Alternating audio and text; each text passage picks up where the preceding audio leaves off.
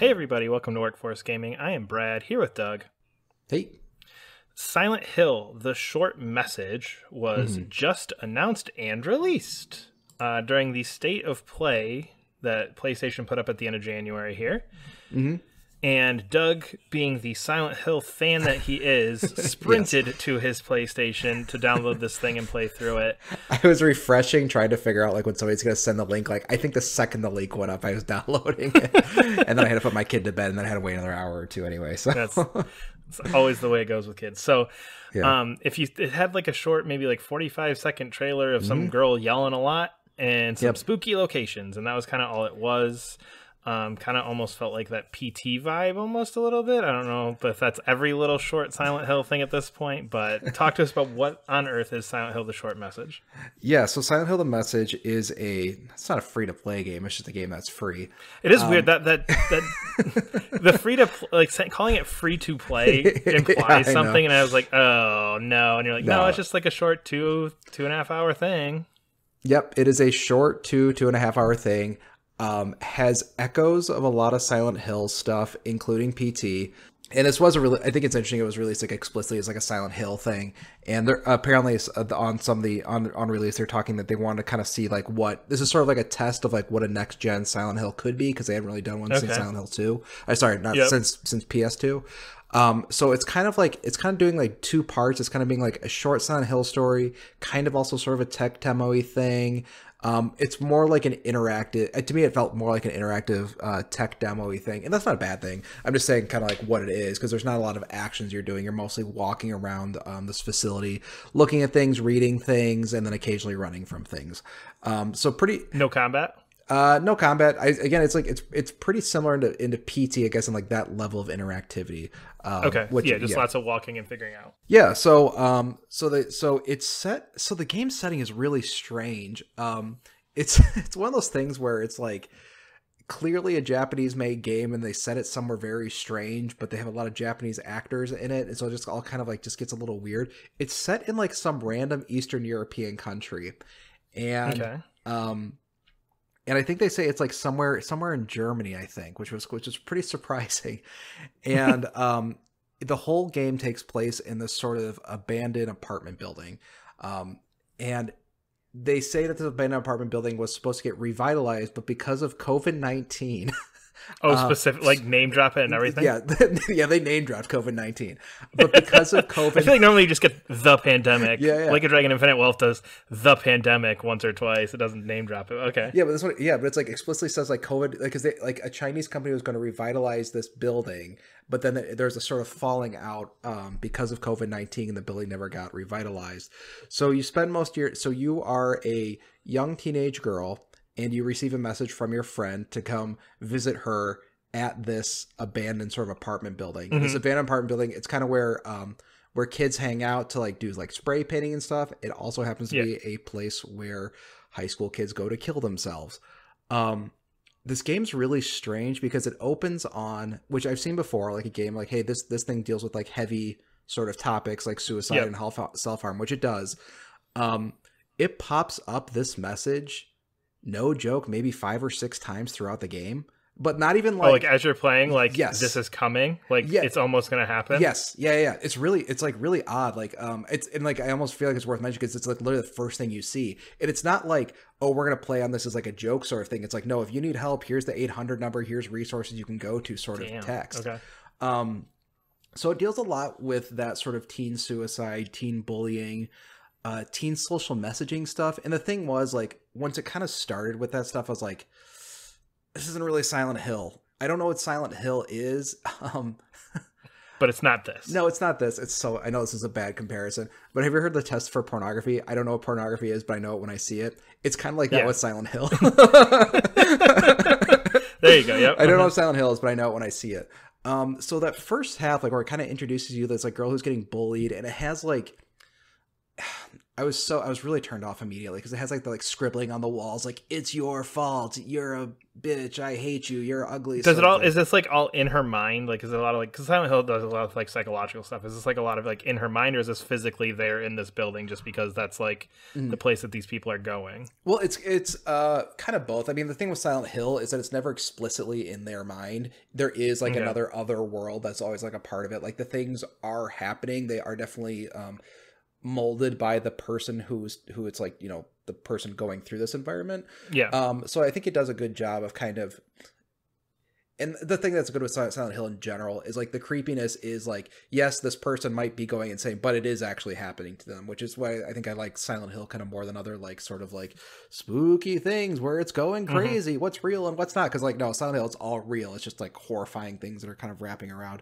So the story is funny because like the story with like the kids getting bullied and stuff is like, oh God, it's just like one of those games where it's like, you know, high school bullying and all that stuff. But they take it like pretty seriously in kind of interesting ways. But then the more you learn about the characters involved, that's where I actually think it did a very good job of kind of, I'm not going to say nail, because they definitely didn't nail it, because there's almost too much talking, too much like people talking and discussing and that sort of thing. But it definitely feels like a good Silent Hill plot, which I think even though PT is cool, PT doesn't really have a Silent Hill plot. It has like a lot of like allusions to different things of like what's going on and this and that, but there's no real solid plot through it. And yes, you can like figure it out if you do all the clues and you read the Wikipedia page, maybe. I mean, and also like intro to a idea more than a game there for PT. Like that's step one of a bigger project that never happened versus this. Yeah, so it was kind of interesting. Like as the story's going on, it's like it was interesting. It had some like the occult aspects of Silent Hill. It had it does kind of explain why there's a Silent Hill game taking place in like some like German village for some reason. So it was neat as you learn more about the characters and stuff that like I really felt that like, oh, actually, you know, this is actually kind of coming into its own as a Silent Hill thing. I do think though, it feels like it's not really breaking new ground for Silent Hill, but it's just kind of like, okay, I think we can handle a Silent Hill game now. Because I think like PT, like everyone's like, oh, just do PT, just do PT.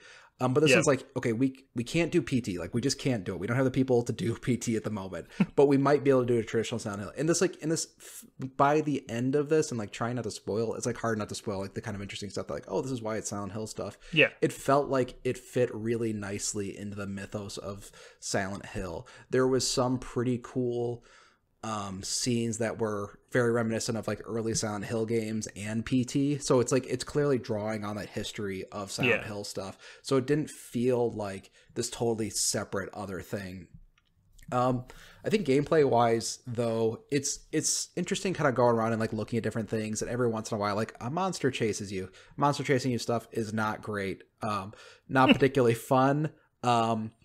And I think they don't quite have the aesthetics of what the other world of Silent Hill is. If you ever seen like the Silent Hill movie actually did really well. In the Silent Hill games, there's this sort of like rusted, rotten look to the other world, and it doesn't quite do that to the point where it's like I feel like that's kind of important to Silent Hill. If you're not going to do that, then you can do something like totally crazy like PT. Like PT does not feel like Silent Hill, but it feels like, even though it doesn't, it has that sort of like rotting in your heart feeling of like, this is just something is off here. And this one just like didn't really have that. It wasn't very scary. There's some like jump out scares, but that's not really what I like see as Silent Hill. Like to me, Silent Hill is like that lingering thought of what's going to happen and what's coming, what's going on, and something spooky's coming up, not the jump out and go bah. Exactly. And like I'm like really attuned to like the Silent Hill stuff is like a scary thing. I kind of have a phobia of Silent Hill because I played it really young as a kid. Like starting maybe 12, I was watching my dad play the original one. So like any Silent Hill stuff, even the movie, which is not particularly scary, like kind of gets to me. Not at all. And this one just like didn't have that. PT did that in its own sort of unique way. And this one, I think that like it wasn't very scary. The one thing I will say, though, is this game reminded me a lot, and I texted you this, it reminded me of another game that I played called Devotion. And Devotion just kind of did this better. It's hard to say if the team who made this even saw that one or not. But it's very similar. Like you kind of walk around, you read documents, you're learning about a family history, like shockingly similar in some ways, but I felt like Devotion did that much better. So, I mean, if you enjoyed this thing, if people were like listening to this, like, oh, a lot of people listen to reviews after they play the game. I don't quite do that, but I don't get it anyway. But if you don't judge the people who listen. No, I'm not judging the people. But I'm just saying, like, if you liked this one, I think there's another game that did this better, which was Devotion. But and that's the thing. It's like this wasn't bad. It wasn't amazing or anything like that. But it wasn't like I don't want to say like some of the Silent Hill stuff like an affront to Silent Hill. It feels like this one at least kind of gets what Silent Hill is. And I really did like that. Yeah. It seems like your initial analogy of like it's testing the waters. Yes. Can our team make a Silent Hill? When we put out a Silent Hill, what are the things that people are looking for? Like if this is like your initial concept, and I think people take that a lot when they do like remasters of old games. They're like, will it sell? Will people latch onto this? I feel like you could take this as that being like, hey, we've got a next gen Silent Hill in the works. Yeah. Let's put out this little like, it's not a demo, it's not a beta, it's a full thing.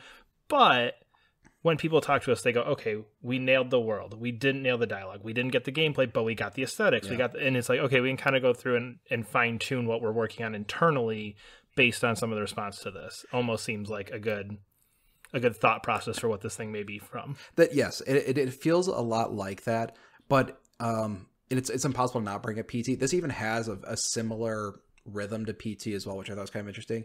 PT felt, is it like a loop like that where you have to like keep doing the same thing? There's a little bit of loopiness to it. Like I don't want to get too much into it because of spoiler stuff, but like PT felt really groundbreaking. Like even now, if you play that thing still feels wholly unique. This one feels like I've kind of played it before, but we're getting there, sort of thing. It's like I'm more optimistic having played this than having watched any of the Silent Hill 2 remake stuff. The thing that was interesting though is when the credits happen.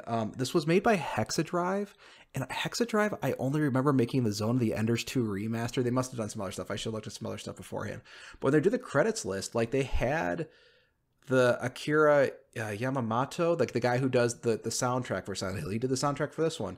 The main creature design who did the Silent Hill Pyramid Head, he did the creature design for this one. Yeah. So like they're pulling in some of the correct names, which I thought was like, I did not know until like the very end. And I think that supports the theory that, okay, we're using this to jump off of for a next gen Silent Hill. Okay, let's get the people in who are going to be doing that. Let's get the people in that we want. Let's have them experiment and play around and put out a really low stakes thing to gauge people's Silent Hill reaction. Yeah, but it's interesting because it's not that I agree with that, but I don't know what it's building to because Silent Hill 2 is not made by this team.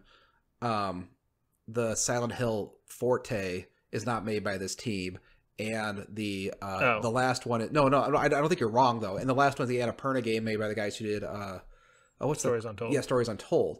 So I don't know if this one is particularly building to something else, which it might be. I think it is, because it doesn't really make sense to do a giant Unreal 5 tech demo and then just kind of throw it out the window when you're done. Yeah, because there's no Bloober team mentioned over this thing at all. But regardless, I think it makes me more optimistic. It doesn't feel like a cash grab or anything like that. I thought it was like an interesting little thing. I think people will not like it because some of the gameplay. There's a really frustrating sequence like right at the end. But no, it's cool. I'm excited. Interesting. This got me excited. Interesting. Free to play. I downloaded it. I'm not a big Silent Hill person, so I didn't run to it like Doug did. But free to play. Can't go wrong with that. But we are Workforce Gaming. Subscribe to our channel. Leave a comment below. You can support us on Ko-fi at the link in the description. We'll see you later. Bye.